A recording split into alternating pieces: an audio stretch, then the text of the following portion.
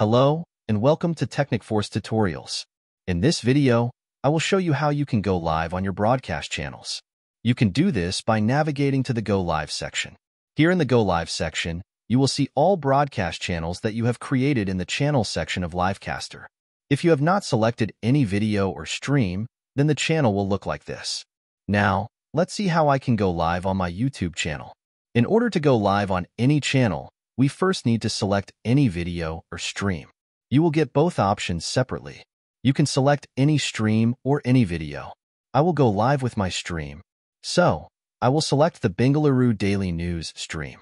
Now when any stream or video has been selected, you can see the thumbnail with the title here. We have a couple of more options. Hair-like. Let's say you have 3 videos in your selected stream and you want to auto-restart the streaming after the completion of those videos. Then you can choose the auto-restart streaming option. And let's say among those 3 videos, the second video fails to go live due to any issue like copyright or any other issue. The streaming will stop automatically on any failure if you have chosen End Streaming on Failure. Now let's start the live streaming. In order to start the live streaming, just click on the Go Live button. And you are now live. That is how simple it is.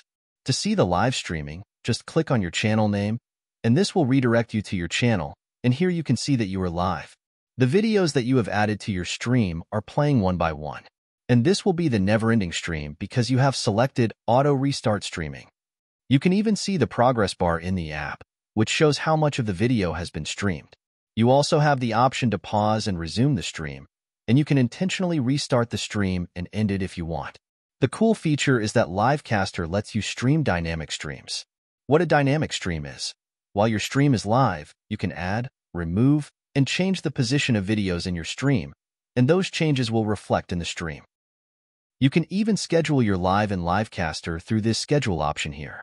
To schedule live, click on it, then select your time zone, date, and time, and click the schedule button. Now that your live has been successfully scheduled, after the scheduled time, live streaming will automatically start on the scheduled broadcast channel. Here, in the Live Now section, you can see all videos and streams that are currently live. So, that's how you can easily go live on your broadcast channels. I hope you find this tutorial useful. Thank you for watching, and I'll see you in the next one.